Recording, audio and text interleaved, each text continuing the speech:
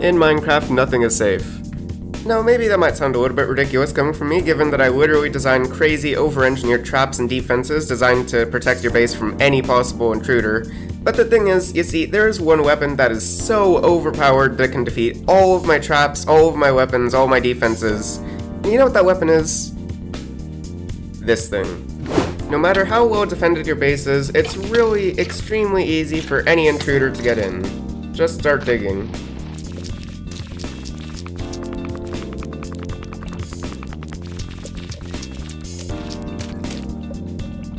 It's extremely effective, and there's really not much you can do about it. Well, today that changes, because I'm going to be designing 5 traps that can automatically kill players trying to tunnel underneath your base. Wait a second. So here we have the first trap in place, and it makes use of gravity blocks. So as you can see, if we mine through here, we come across a bit of gravel, and if we mine to the side, there's a bit more gravel, so we decided to just, go ahead and dig through.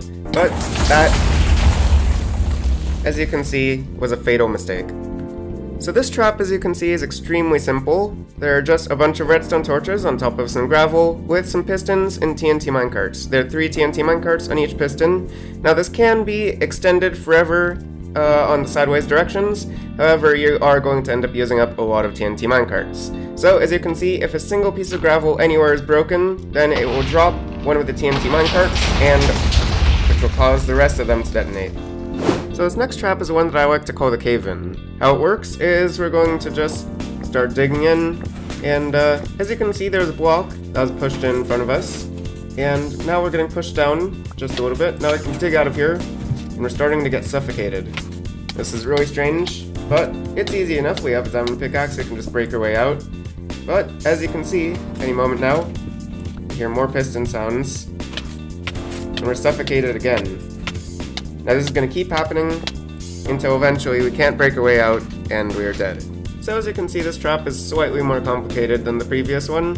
So how it works is these pistons are all in a clock, so if any of them update and notice that a block below them is broken, such as these, then when this circuit goes off, it will push all of those blocks down and fill in the gap. Now it's going to be able to keep doing this over and over, because on this side, there are pistons that are pushing gravel into place so that the pistons over here can constantly keep filling in holes that are created. So if I set myself into survival and try mining into this wall, as you can see, I can get a decent distance into the wall, but then it'll start pushing me down, and if I'm not careful and don't break my way out fast enough, it'll start suffocating me. Now at this point I'm trapped, and if I try to break my way out to escape the suffocation, it's just going to push down more blocks on top of me, leaving me with no escape. To be fair, this one isn't all that practical and probably would be pretty laggy, but it would be really scary to be the victim of this trap and have your tunnel just start collapsing in around you for absolutely no reason. So to make up for the last one, this next trap is really quite simple and makes use of the new 1.19 skulk sensor. So how it's going to work is we're just going to unsuspectingly dig, and all of a sudden... So as promised, this trap is really quite simple. As you can see, it's basically just this, but repeated on all 4 sides surrounding a skulk sensor. So, when a block right next to the skulk sensor is broken, it's going to pick it up, and immediately send all these TNT minecarts going out in all directions. In order for this trap to work, I usually have around 4 or 5 TNT minecarts in each block, however you can use how many you think might be necessary.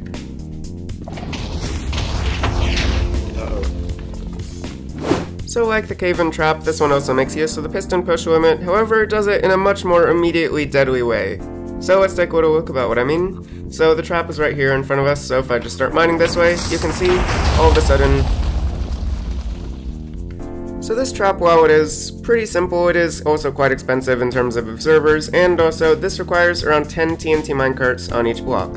But it is really effective, so as you can see, if we break any block on here, it will immediately set off all of the TNT minecarts, killing anyone that happens to be mining anywhere near this wall. So if you're building this trap for yourself, how it's going to work is you have a piston facing upwards with 13 blocks on top of it, and you have also an observer clock underneath it that's going to constantly update the piston, and the moment it fires, these observers are going to detect that and launch off these TNT minecarts. So as you can see, if I break any of these blocks of stone, it's going to immediately activate all of the explosives. So this gigantic trap behind me was actually not designed by me, but by a YouTuber named CosmoYT. He has some really cool stuff on his channel, and he's currently working on a second version of this already extremely overpowered trap. So definitely go check out his channel, the link will be in the description. Let's see if we can get him up to 50 subscribers. So this trap is not necessarily a mining trap, but it is still a form of tunnel trap.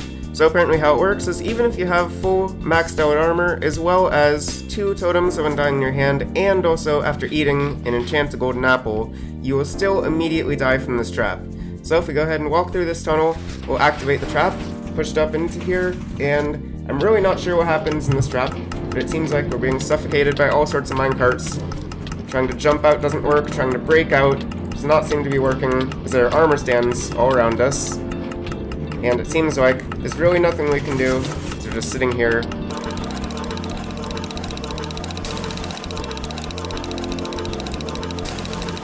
Throwing an ender pearl to escape is also completely useless just because they are immediately absorbed by the armor stand the moment you try to throw one.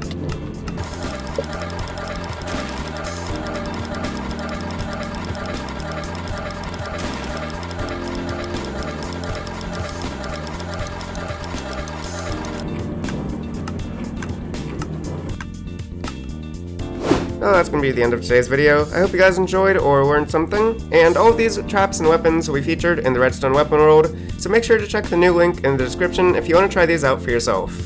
But that's also the 1000 subscriber special is either going to be next week or the week after. It is just such a huge project, but it's worth it. I think you guys are definitely going to enjoy it. But that's all for now, and for now, goodbye.